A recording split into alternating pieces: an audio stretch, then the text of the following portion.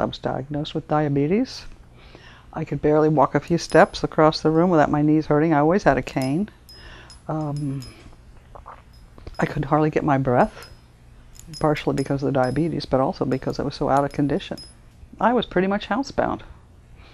I had to have my husband with me when I went out of the house for assistance. It was very tough. It was lonely. I felt isolated. I intended to have surgery, but my insurance wouldn't cover surgery until I had 6 months of nutritional training or counseling. And during that 6 months, as I was kind of trying to go along with what they were telling me, I began to lose weight on my own.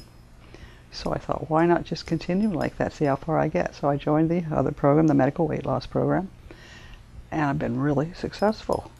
There was the counseling, which was every 2 weeks, which really, really kind of answered any questions you might have had about it. They always gave you reading material that you, at the end, could answer the questions and apply it to your own life, which really, really, really helped me apply that.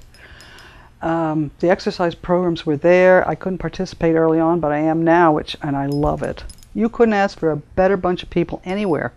And I've worked in my life, and I've never been anywhere where there's so many people that were so nice, so considerate, so competent. I just love these people. I can walk without a cane, which I haven't done in years.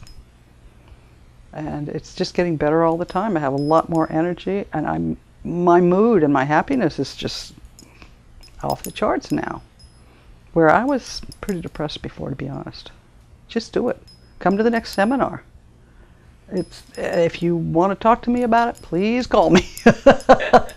I will encourage you every way I can.